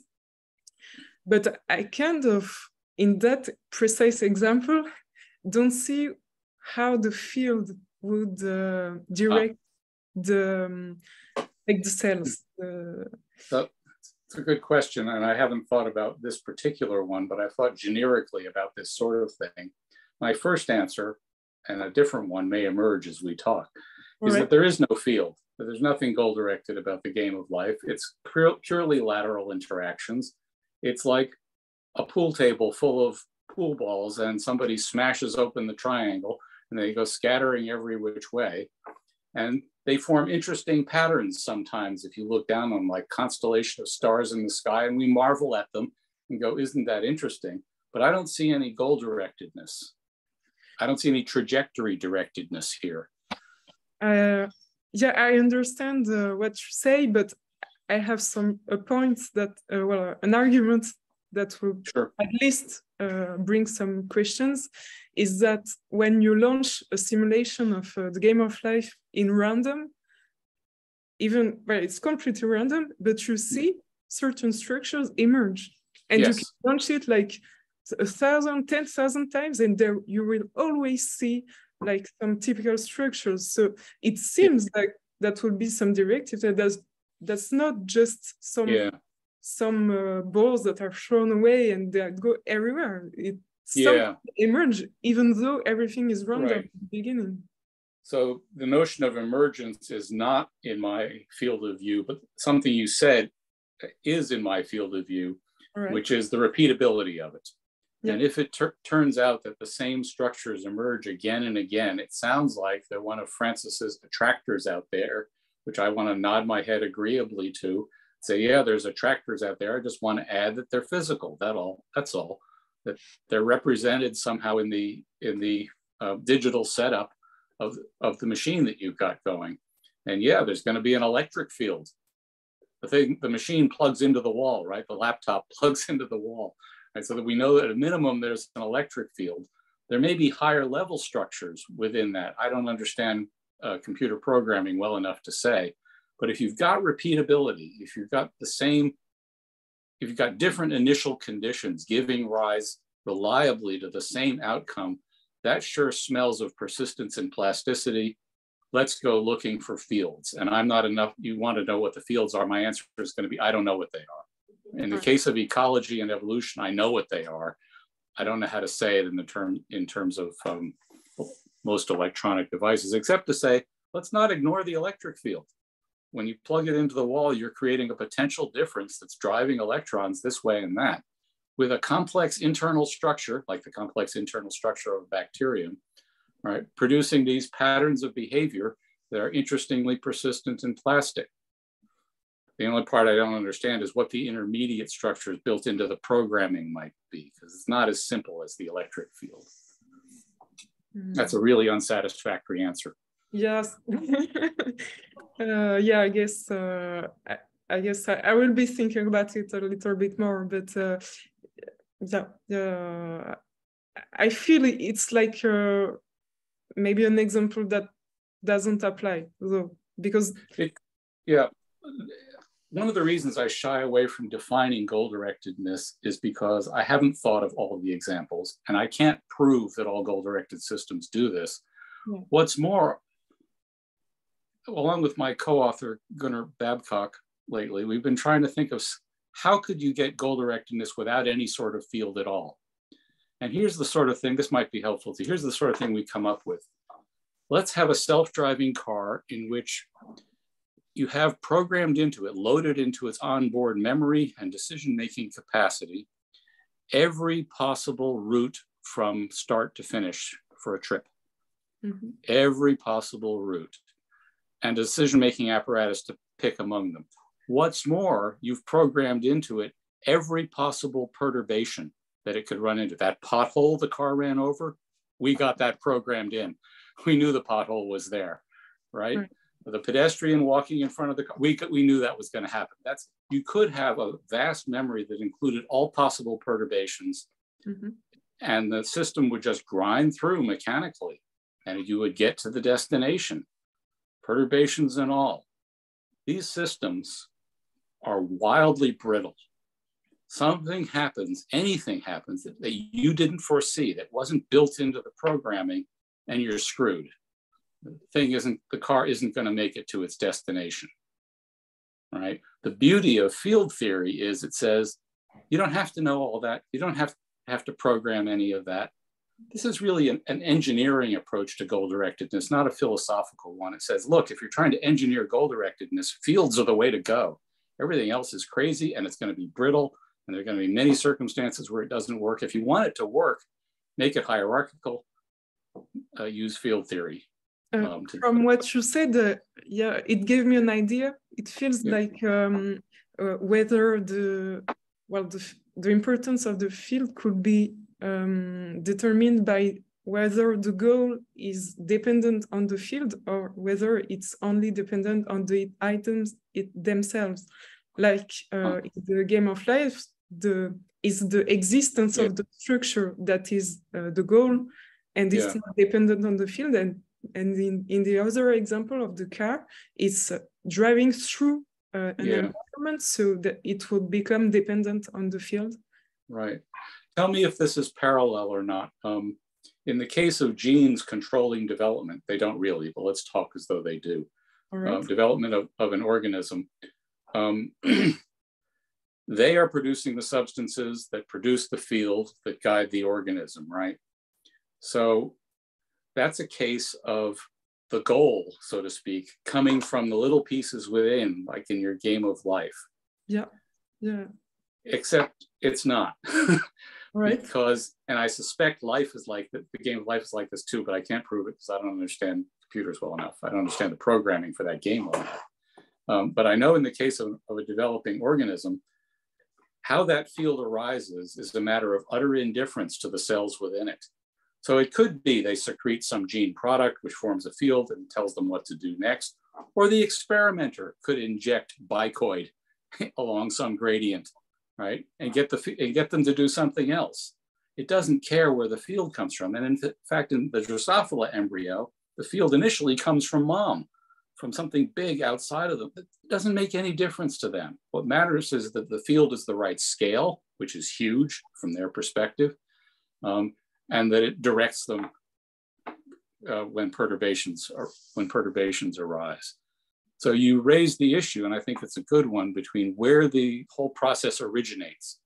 Is it in the little things, or is it at some higher level scale? And if all you mean by origination is providing the materials that will produce the field, then it doesn't matter. But what troubles me in the example you just gave is that what the genes produce, it's part of the organism. It's not like something else in which it evolves. And it's part of the organisms and what it's going to become. So, yeah, can you really call that a field, even though it's part of the organism? In the case of pattern of segmentation of Drosophila, it's the whole organism. The field extends from one end to the other. So it's as big as you can get and still be part of the organism. But yes, provided the guided entity is inside the field, scale doesn't matter, inside, outside doesn't matter. So I have to claim, in order to defend my view, I have to claim that the guided entities, the cells, their genes, are always smaller than and inside of the field. The field may be within the organism, as you said, but that doesn't matter. They're bigger than it. So we have a tendency to think of organisms as having a master plan for, I'm going to become an adult oak tree, and there's a plan for oak tree in there. There isn't a plan for oak tree in there. There's a plan, so to speak, a field for branches. There's a field, a smaller field for leaves. And inside each one of these is a bunch of cells taking their direction from these fields. So no master plan, but lots of fields, some of them very large, some of them organism scale inside. There's a great problem that's come up actually it's decades old in developmental biology. How does your right arm and left arm, how do they end up the same length? All right. If it was purely local control with each arm doing its own thing, cells within each arm dividing at some preset pace, right? Errors would be made. Errors happen all the time in development. They'd end up different lengths typically. They don't. Well, there's always differences, right? But within very narrow tolerances, they end up at nearly the same length. There has to be some organism scale field that's telling both of them to stay the same length. It knows things that each individual arm doesn't know. We don't know what that field is. That makes it a terrible example for demonstrating anything. But it raises the question, it raises interesting scientific questions, where to look for fields. Well, we need something organism scale in the case of left and right arm, or at least top half of body scale in terms of, and that's what we needed in the case of the planarian. In Levin's case, that's what we need in the case of the deer antlers. We need things that are big relative to the entities that they're controlling. They can be, coming back to your question, they can be entirely within the boundaries, the skin of the organism. And that's fine. I have no problem with that. If I may comment on the game of life example, it's a brilliant example for actually a very nicely goal-oriented system if you look around and see the external frame, because what the system is a program selected from all the possible configurations of algorithms that it will look like life. Yeah. And all the combinations of algorithms that didn't produce this result didn't get into the setup. Yeah? So yeah, right. It's an ecology. It's an ecology that it evolved in. Yes. Yeah, and there like this is obviously like within the like a guiding, like set of selection making. Thank you, Marta. That's the answer I should have given. Sorry about that. The answer I should have given was that it's just like development. there was an ecology among computer programmers that produced this set of genes, so to speak, this rule set for the game of life. And when you play it over and over again, it produces the same results. That's like development playing itself over and over again, producing the same results. Acorns producing oak trees over and over and over again, right? With the actual guidance, local guidance due to internal fields. And that's the part where I'm still fuzzy and will remain fuzzy for a long time. Within the computer itself, it's doing one instance of the game of life. What's the field structure? And I don't know the answer to that. But you're right about the big external ecology guiding the whole programming itself. These are fun for me. Go ahead. Anna, yes? Anne-Sophie, sorry. Yeah, so I think... You're back. I see the beauty of using the term field in the case of development, because I mean, that is Michael Levin's work, how he shows that it's bioelectrical patterns, so fields that are somehow inherited, that guide the sort of, that is the means of communication between the cells and guides their individual actions. So surely this looks field-like. Yep. But of course, from the point of the view of the individual cells, this is also just their environment, right? Yep. So the environment is the whole organism, developing organism, and there is communication, interaction going on between these cells, and this is how the organism comes about. I think there are different ways of, maybe, putting in words the same thing, with slightly different emphasis on the aspects of it. Yes, it's very perspective dependent. And the perspective I'm taking is top down. I'm looking down on the system and asking what's doing the work here. And from the entity's perspective, it looks like lateral interactions like crazy, right? Where's the field? Oh, there's the skin of the balloon, whatever. I don't see it very often, right? Can't matter much in where I go. And from the perspective of the individual cells, most of the time, most of the day, as the clock ticks around, the field doesn't matter, but at critical moments it does, right?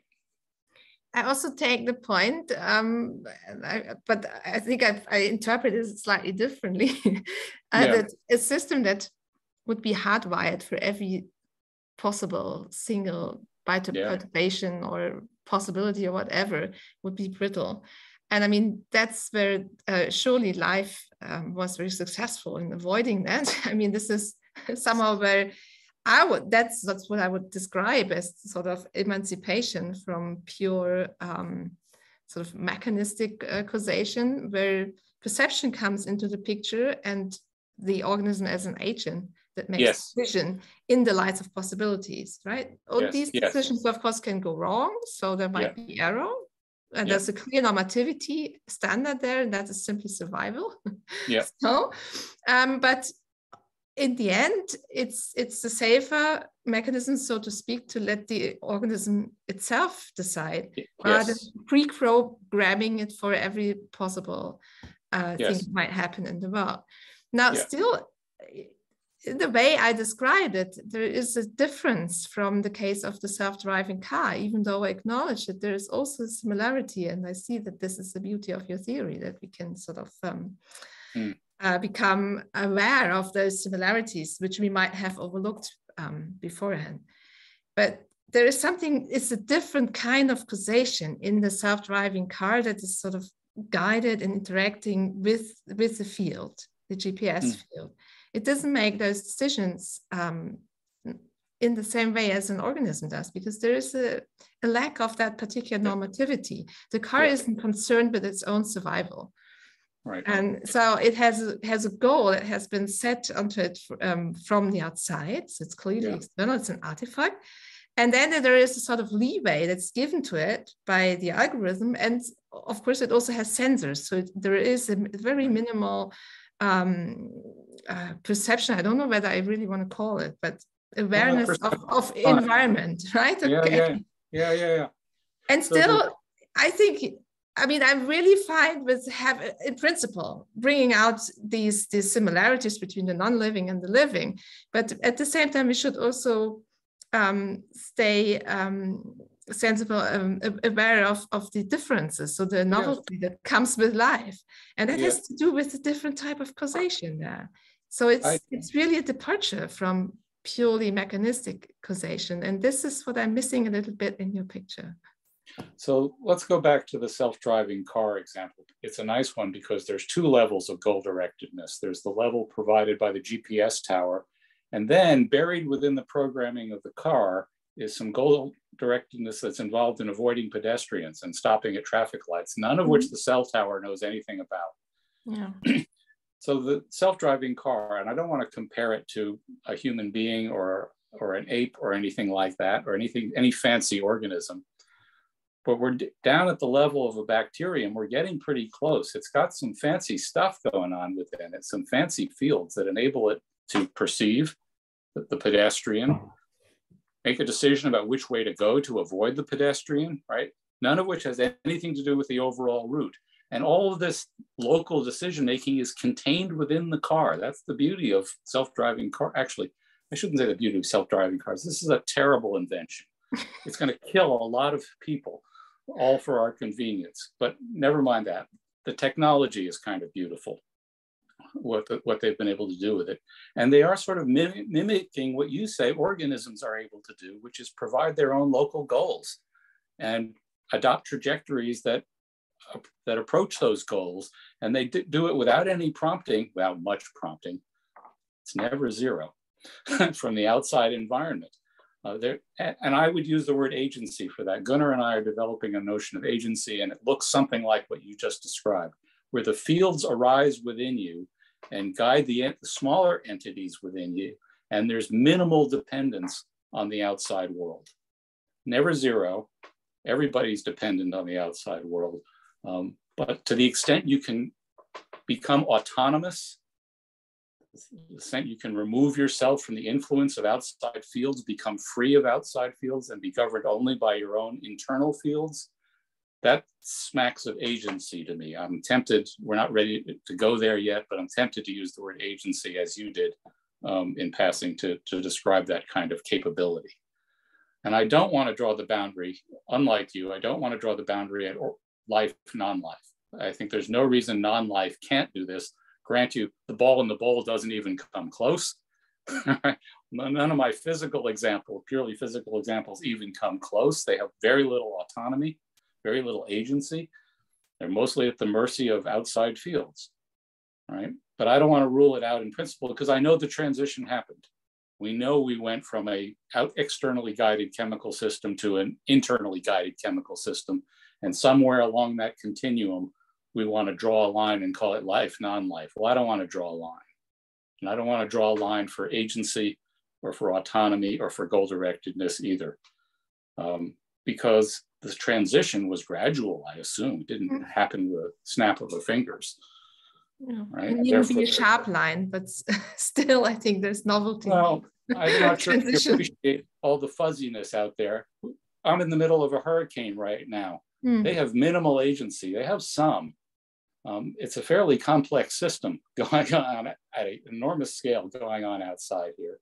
They have a fair amount of autonomy. They're knocked this way and that by prevailing winds, by the westerlies. In the case of the United States, hurricanes are driven by the jet stream, which is totally predictable. That's why they can track hurricanes in advance. It's because the jet stream is predictable and its effect on the hurricane is predictable. And they are influenced by that. But there's a lot that they do that's internally driven. They spall off tornadoes at the edges. Who told them to do that? That's an internally generated fluid dynamical flow field that's doing that. It's all them.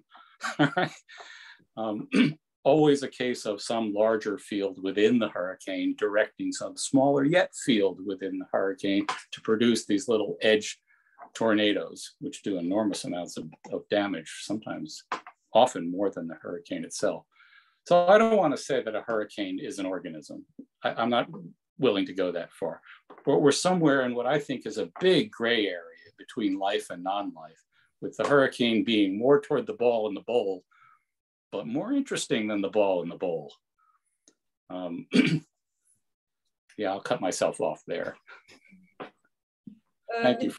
It seems we have time for just one short final question, and it will be time to finish. So Vishal, you are the next one. Thank you, Marta. You said one short question, so I thought I'll have a long question. I'll keep it short now. Well, they won't pay attention to the clock, Vishal. We'll go over. This is such a beautiful topic, Dan. Thank you. It's such an insightful subject, and thank you, School of Thinking, for selecting this topic. It's somehow my favorite topic, consciousness, and how consciousness impacts how we live and how things work. It got me thinking about free will and fate. So if the field theory predetermines everything, then what is the role of free will and fate in it? That means everything is fated. I've been brought up in Hindu philosophy, being in India. So for me, non-dualism comes naturally. You know, it's Vedantic philosophy. So I believe that there is energy in stone and there is energy in a human body and a tree. But I have been educationally brought up scientifically. So my rational mind obviously questions this. How is it possible? One question that I always wonder about is, considering the theory of probabilities, it is possible that the first DNA could have been formed by a fluke. The first cell could have been formed by a fluke. Even 1 million cells could have been formed by fluke. But how come billions of human beings are being formed? Billions of cells are replicating exactly in the manner they are. So it gets us to panpsychism, and where science ends, we catch God.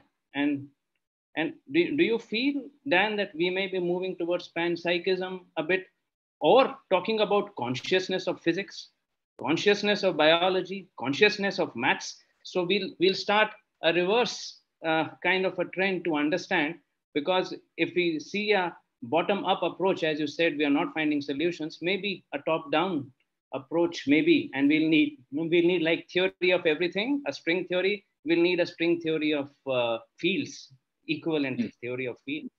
Yeah.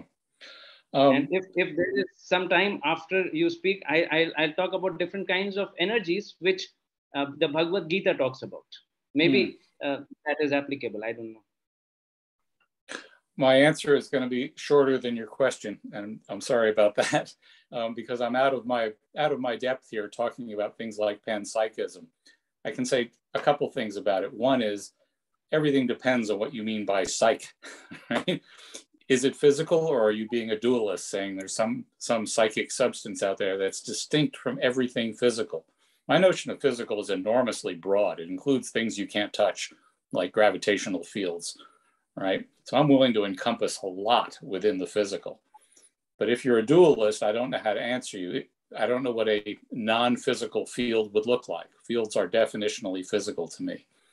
There's versions of panpsychism, I believe, and again, I'm out of my depth here, which are purely physical, that imagine thought and psyche as physical phenomena, just not well understood physical phenomena, and they can influence the physical stuff contained within them just like everything else. So I have no opposition, if that's your understanding of mind, to going that route. Whether the largest fields of all are going to be psychic fields, physical psychic fields, I just have no idea. I mean, there are gravitational fields that span multiple galaxies, span the whole universe, right? And light fields that span the whole universe, all kinds of very large fields out there. Everything would depend on what you meant by psyche, whether they're going to be universe scale, solar system scale, Earth scale, ecology scale, mind-like entities, mind-like fields out there. I meant field of all fields, the field controlling all fields. So a field tells a human body to progress in a specific manner. It tells a tree how to grow. It tells a bird how to go from Antarctica all the way to Russia and all the way to India. So they are all different. I cannot fly like a bird. Even if I start walking, I can't reach Antarctica on my own. But there's a field which tells it how to do it. I used to believe it is genes, but now I'll probably start considering the fact that there could be a field beyond the gene. And but if these fields are so different, how do these fields come about? You've said that, you know, we could only speculate, and probably there's a theory of all fields. I don't know. Maybe. I don't want to rule it out. My world is more, I'm not sure there are controlling fields. Nothing controls anything in my world, right? It nudges. You get nudged one way or the other. Also, things that we collapse into one sentence, like I want to go to the fridge to get the cheesecake. There's many fields involved in wanting that and satisfying that. There's a lot of things I want that are connected with the cheesecake. Along the way, I'm going to want to clean up the mess that I spot in the living room. Along the way, I'm going to want to answer my cell phone that interrupts my trip to the fridge. All these wants are going on. It's a really complicated system. And then the notion of the cheesecake. I like cheesecake. That's one aspect of it. But my left foot has to go first, and then my right foot, and then my left foot as I walk. That's a different field involved. There's many fields involved in these simple activities that we sum up. I bet a bird migrating south has no one bird migration field governing it. I bet it's 30 different fields that are guiding, the end result of which is migration. So I'm happy to have some sort of unification like you propose. I see no barrier to it. What I see in the world, though, is enormous complexity, not massive top-down coordination of anything. Could be wrong. Open to being wrong. It'd be thrilling to be wrong. Thank you. Yeah. Thank you. And thank you all. This was an enormous amount of fun for me. It was very engaging, and I like looking at everybody. It seems to me that we can go on, like, you know, like we could easily discuss still for a few more hours, but the timing as we have up is like that. So it's time to stop now. Okay. Thanks so much. Oh, thank you. Very interesting. So, and everybody here and Dan and everybody in the room, please, you know, check out our program, because we have a dense schedule for this season. So we'll be discussing all sorts of related to goal-orientedness in the coming weeks. So everybody's invited to join. Let me just add that there were a bunch of questions in the chat that I didn't look at, but if anybody wants to email me, I usually answer my email. I will send you all the questions just for your reference anyhow. And sure. Okay. And the video will be like once it's online, I will send it to you as well. So we'll be in touch. Yeah. Thank you, Marta. Thank you, everyone. Thank you. Bye. Bye.